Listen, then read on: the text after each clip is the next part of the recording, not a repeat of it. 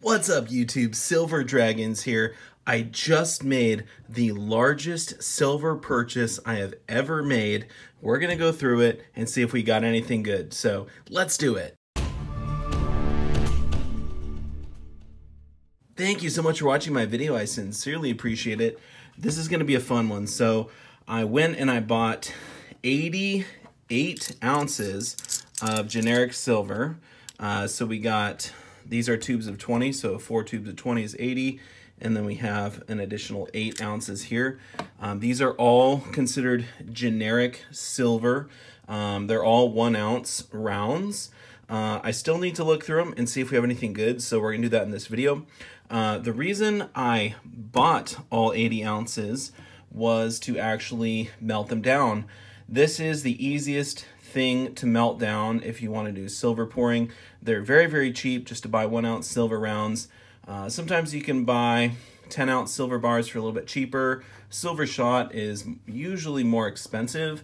So if you just want to melt down cheap silver, then these generic silver rounds are a great way to go. And also they're very fun to look through and see if you have any good vintage silver pieces. So let's go through them and see if we have anything good. What's this one here? Let's see, it says Royale something something. I'm not sure, I've never seen this one before. Royal Canadian Mint though, up on the side. See that? Royal Canadian Mint. I wonder if this is an actual RCM round. Does anyone know anything about these? Let me know in the comments. It's only 3/9 fine, but it is dated 1982 there at the bottom. So that would be before they had 4/9 fine bullion in Canada. So, you know, if this actually is from the Royal Canadian Mint, maybe these would have a little bit of a premium. So I'm not sure, but I got one of those. Let's see, 2, 3 of those. Any more in this batch here? 4. So I got 4 of the RCM generic rounds, I guess. They're not coins, they don't have face value. These look like buffaloes. And this one here is International Trade Round Silver. Okay, it's funny because a lot of these are probably going to be milk spotted. And, you know, the guy that sold them to me is probably like, oh, haha, I'm giving milk spotted rounds. But little does he know, I'm just going to be melting them down, so I don't really care. Ooh. What's up, Scottsdale Silver? No way. So we got a Scottsdale round. These are really sweet. Okay, I don't think I've definitely never got one of these before. And the one thing that I do notice right off the bat is the ridges are like insane on this thing.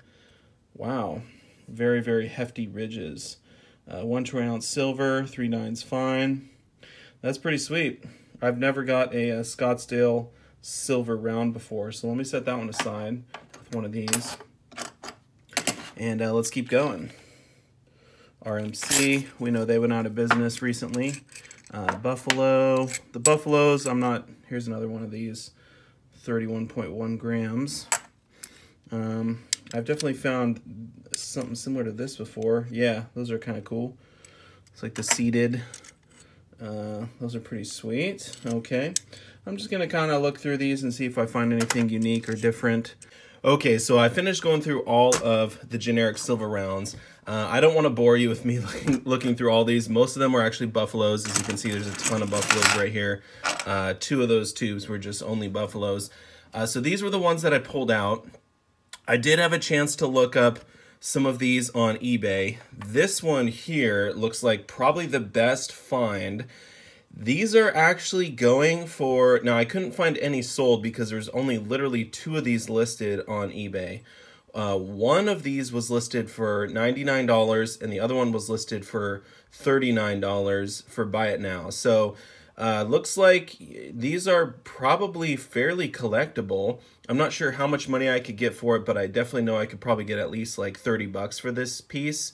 So that's really, really sweet. I mean, I only paid $16 for this generic silver round, right? But I can double my money on it, so that's awesome. I'm definitely not gonna melt this one.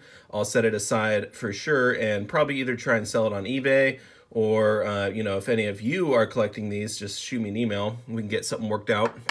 So that's very, very cool.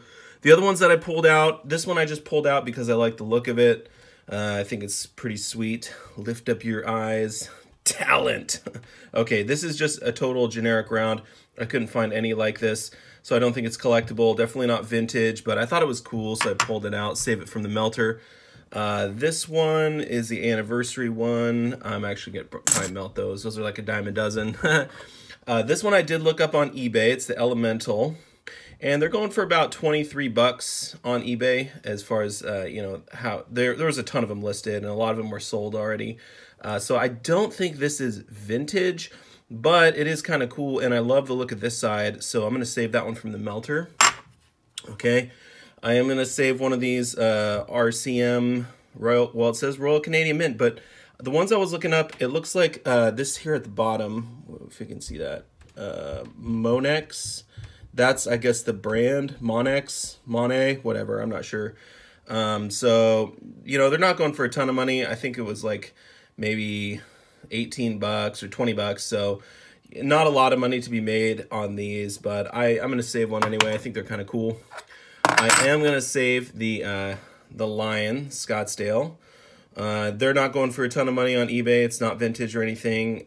You know, maybe a couple bucks over spot, so 18, 20 bucks on these. But, you know, hey, it's more than what I paid for it.